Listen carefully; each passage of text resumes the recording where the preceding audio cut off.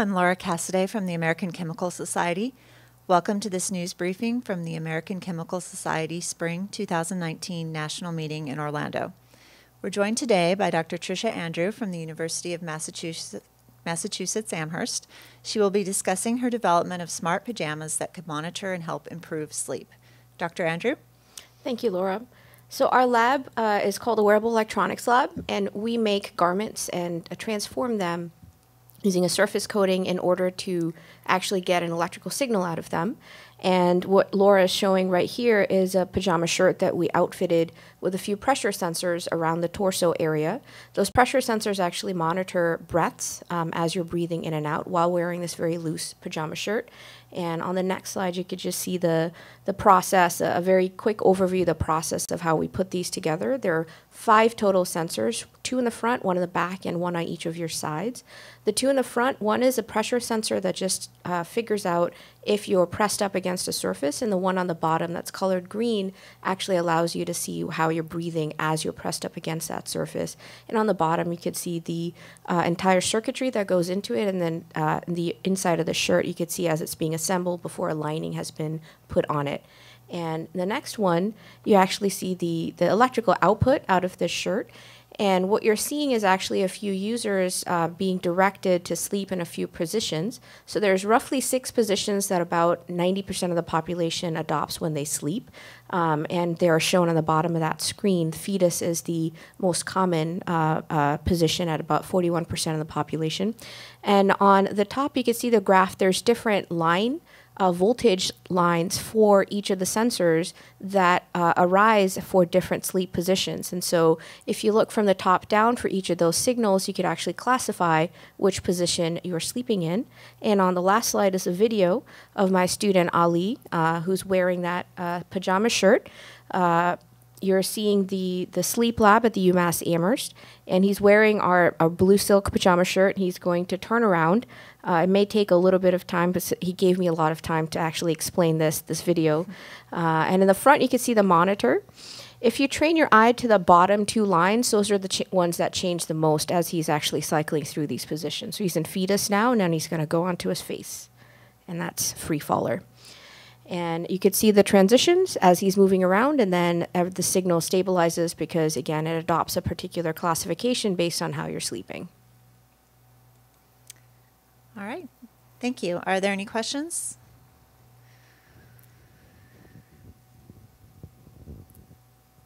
Thank you. So it's Kath O'Driscoll from Chemistry and Industry magazine.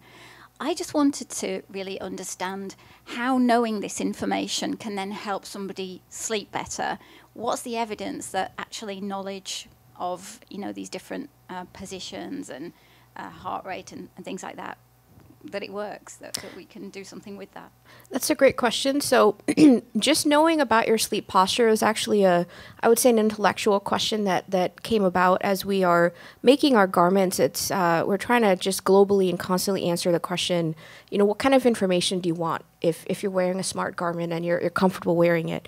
And the answers are not actually, they're few and far between. There's not that much information that I could give you that would warrant you wearing a smart shirt. But some of the things that we thought about were, if I ask you how you're eating, that. You can monitor that if you so want. But if I ask you how you're sleeping at night, it's fairly personal information about yourself, and you don't know the answer to that. And if you wanted to, for some reason, you needed someone to actually physically watch you. And that was really the thing that motivated us, because most of the time when you're sleeping, you also happen to be wearing a garment. And so we thought if we could have something that tells you how you're sleeping at night, then you could start to get that information about yourself. The first slide that I showed you, the peaks that I was showing you there, I wasn't showing you a classification of postures. Well, that wasn't showing you how you're sleeping, but each of those peaks was actually your breath, okay? So what I didn't show you on these slides is that not only if you see this baseline voltage, you could just look across and say, this is how I'm sleeping. I'm free falling or I'm fetus. But if you actually look at that breathing pattern, that reveals exactly how you're breathing during your sleep. And when you look at that, that tells you the frequency of that breath, tells you if you're going into REM sleep or not. If you suddenly stop breathing, that's called sleep apnea. And so not only are we telling you which position you're sleeping in, but when you correlate that to your breathing, that tells you, okay, in this position, I'm getting more apnea, right? Or I start out trying to be fetus, which is what everyone recommends that you sleep in, and then for some reason at night I'm going free faller, which is on your face, and it actually inhibits and hinders your breathing at night. And so you could start to find corrective ways to help you sleep better. And sleep quality has actually been shown to not only improve neuroplasticity as you age, but increases the probability that you could deal with stress better when you're awake. And then there are other studies that are still undergoing, but I think everyone has an intuitive sense that if you have good sleep, then you generally have a better quality of life. So. And how are these things powered?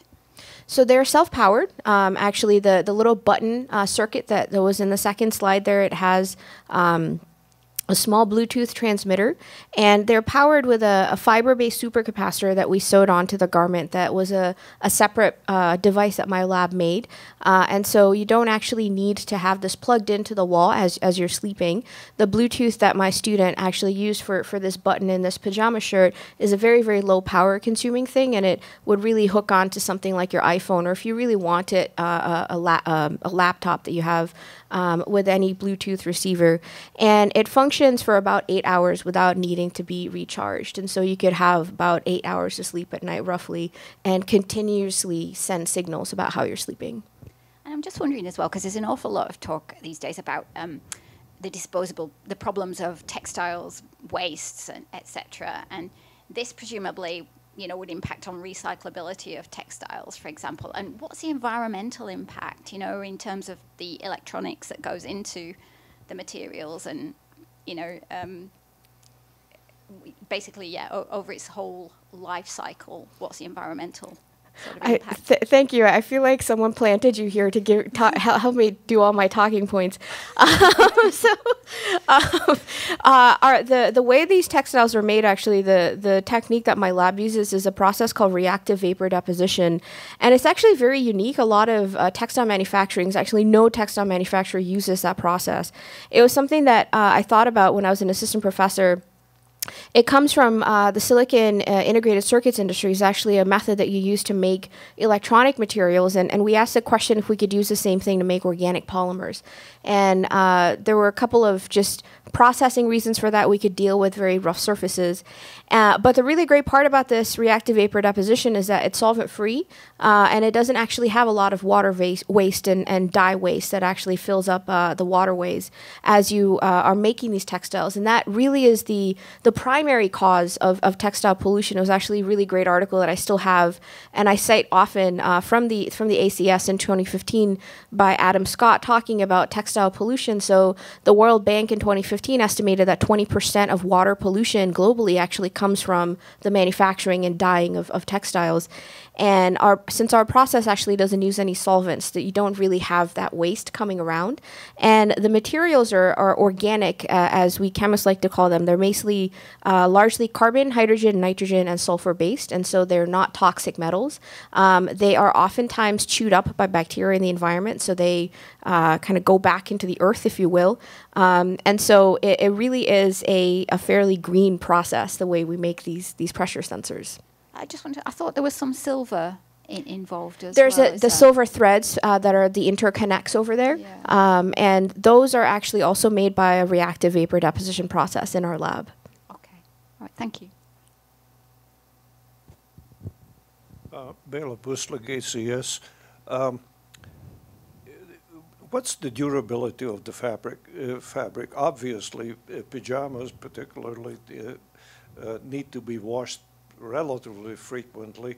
How long does a pair of pajamas last? So I think you're asking two questions. So one, can we wash this, or can you sleep in it overnight and sweat it in? It's gross. Do you have to not keep it away from the washing machine? And these are washable. So the different components that we make in our lab, we've tried out at different washing machines or accelerated washing facilities. So the individual devices in that kind of assembly picture that was in the slide, those have withstood about 30 to 40 wash cycles in different facilities. The pajama itself that we showed you in this image, the outer garment was literally something we bought from a fabric store. It was a fast fashion thing. I really can't say that it was something that we made ourselves, but it was just something that we bought. What we wanted to do was show that we could sew our components on to anything that you want. And so if we actually are going to make a device, we'd start with something that is really probably a microfiber device, most likely, and that is very washable. And then we just sew our pressure sensors and the lining into that garment. And the devices themselves are, again, very washable. And so you could wash this as much as you want. As far as the overall long-term longevity of this, I think that really comes down to the lifetime of the starting shirt that you have. The fabrics that we make, the electronic fabrics that we make, really don't change their mechanical properties from the starting material. And so they last pretty much as long as a cotton thread or a swatch of cotton lasts, which is fairly long. So I'm not going to say that these are going to last, tens of years, but over 6 months, over roughly the time that you would want to wear a pair of pajamas, they definitely maintain their mechanical stability. Thank you. When it comes to the piezoelectric sensors, what kind are they? The ones I'm familiar with are mostly ceramics of various sorts containing, among other things, barium and various heavy metals that aren't exactly desirable in human contact. So these are actually triboelectric sensors. They're not piezos. We made a hip belt to kind of figure out your gait motion. That's not part of this, but those have a piezoelectric sensor with barium titanate. So first of all, barium titanate turns out is actually biocompatible among the other ceramics out there. But I agree with you. It is a ceramic, and we had to go to a couple lengths to make them flexible. But for the sleep shirt, there's actually no ceramics. There's no inorganics. It's a triboelectric and a pressure sensor. And the coatings for each of the fabrics there are all organic based.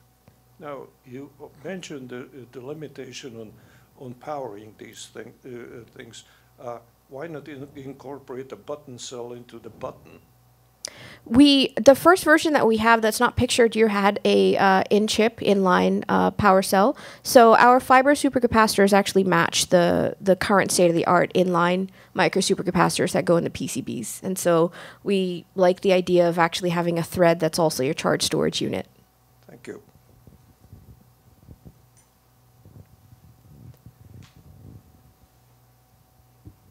Katie Cottingham, ACS. So how comfortable are these pajamas? Also, great question. Thank you for allowing me the talking point.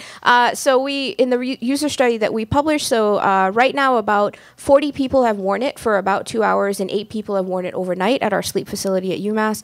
And so we have them fill out a little user survey after they use it, and questions include, do you prefer this over a Fitbit? And about 17 out of 25 who answered the survey said yes, and all 40 out of the 40 who tried it out said that they were their sleep pattern was completely uninhibited with this shirt, and so it felt like they were just wearing a shirt to sleep. So I take that to mean it's pretty comfortable. Okay, and so how does the pajama compare with smart mattresses and other gadgets that are on the market for monitoring heart rate and things like that? So there are actually not that many devices fully on the market. There are a lot of devices shown. The one that is on the market is actually a $15,000 smart mattress that's meant for nursing homes. And it has these motion sensors that are hooked up to the mattress as opposed to the person. And the problem is if you are shuffling around a lot at night, or if you have a person sleeping with you, the signal quality that comes out of those mattresses is quite terrible. And so you actually need a licensed, biostatistician clinician effectively, or a nursing professional to kind of look at that data and get something meaningful out of it.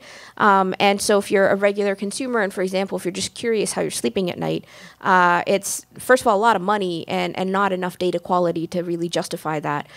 The other kind of academic examples of devices that are out there oftentimes use cameras. So right now, the best way, the most effective way to monitor people moving around is to physically film them. And we see that in CGI movies, and that is the state of the art, literally.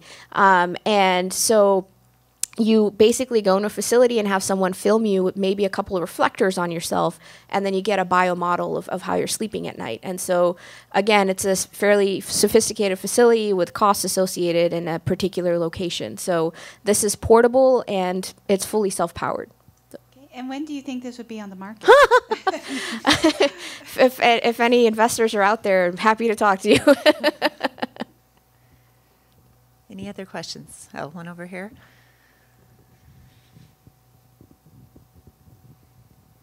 Thank you. Available ACS. The sensors and everything that make the measurements. Well, they do make measurements. Do you have any desire of trying to integrate it in with the mattresses and whatever have you, $15,000 mattress or whatever? But since these are presumably getting better results and so forth, perhaps it would the integrated system would be much more desirable and worth the money.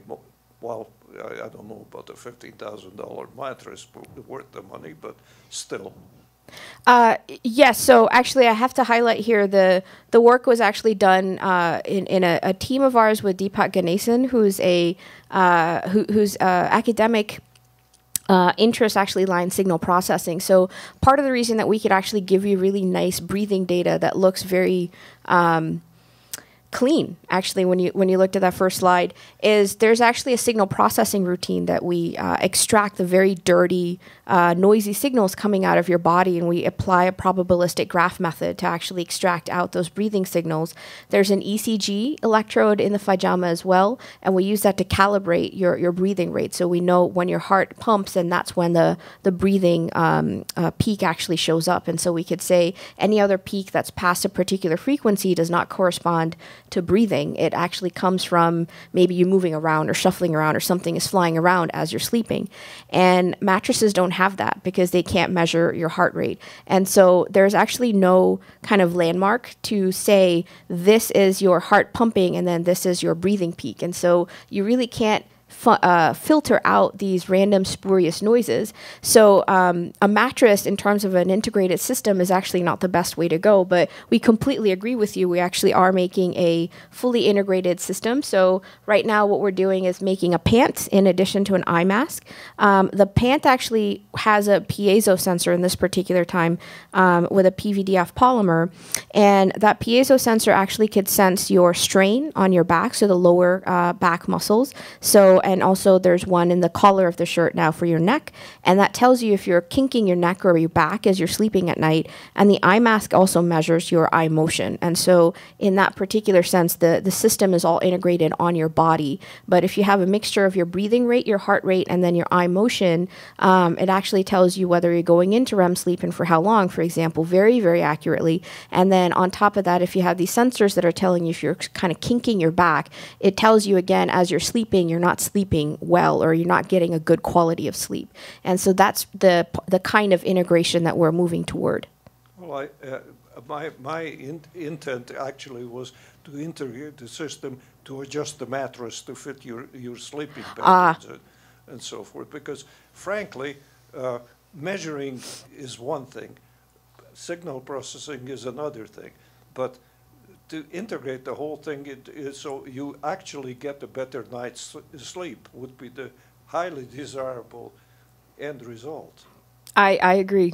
Unfortunately, we don't have any mechanical engineering collaborators to make better mattresses with us, but I'm open to the possibility.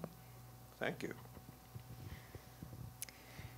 Thank you. The archived version of the session will soon be posted at bit.ly/ACSlive_Orlando 2019. Please join us for our next press conference at 10:30 a.m. today on fish slime, an untapped source of potential new antibiotics. Thank you.